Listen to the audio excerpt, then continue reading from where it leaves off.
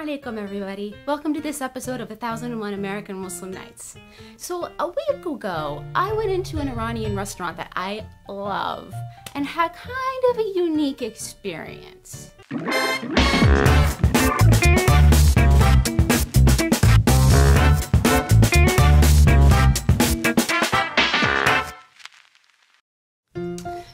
So I went in and I went to the guy at the cashier and I said, Assalamu alaikum, can I please have one kebab juje? This means, can I have one chicken kebab? I know I'm pronouncing it wrong, but my friends taught me how to say it, and so I say it. The guy looks at me and says, You are forgetting your language. You are forgetting your heritage. You cannot even pronounce kebab juje. So I'm like, sir, you're not actually caring about your heritage, not actually caring about what your parents went through to get you to this country and to take care of you and to give you every opportunity. So I'm like, sir, I am really sorry, but I am not actually able to, you're not able to speak your language because you never tried. You never tried to learn. You are lazy. You are lazy like my children. My children are lazy just like you, and they will be doing nothing in their life just like you. You will be doing nothing. You will never make your parents proud because you do not know your heritage. So I looked at him and I said, but sir, I'm just a simple girl who does not know.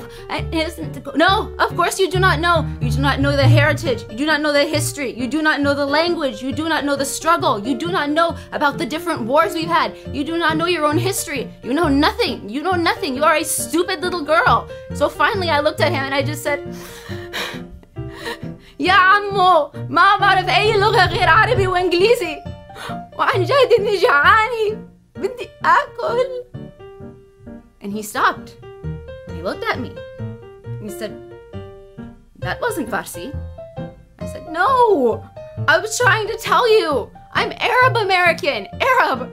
I don't speak Farsi. I know 3 words in Farsi. They're good words. They're important words. But I know 3 words. I know how to say kebab juje because that is delicious. I know how to say sabzi, which means delicious green food, and I know how to say fasanjoon, which means the most delicious brown food like in the history of the world. Like if you find a place in the DC area that serves this stuff, hit me up and we will go and we will eat that. I don't know the words, I told him. I just know how to ask for food and I was trying to be polite. I'm so sorry, sir. I'm so sorry. Fine, he said. Just tell me exactly what you said and I'll give you your dinner. I said, I only speak 2 languages.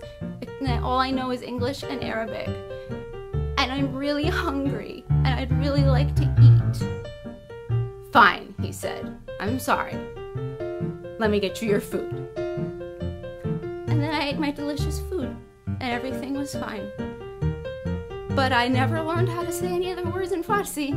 And I'm sure not going to ask for food in Farsi again because I don't want to make the same mistake and have anyone else think that I'm trying to ignore their language or I'm trying to ignore my own heritage or confuse me for someone that belongs to their heritage when I'm just a simple Arab American who kind of looks like she belongs to all sorts of different culture because of the whole mixed race thing.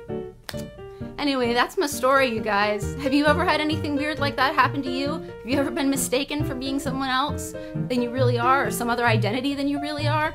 Have you ever had to defend yourself from someone who thought that you weren't good enough in your own identity and who you were? Let me know in the comments, or email, or find me on Facebook, Instagram, Snapchat, Twitter. I'd love to hear what you've been through and if you've had any experiences like that. Okay, that's all for me. Assalamu alaikum. Have a great night.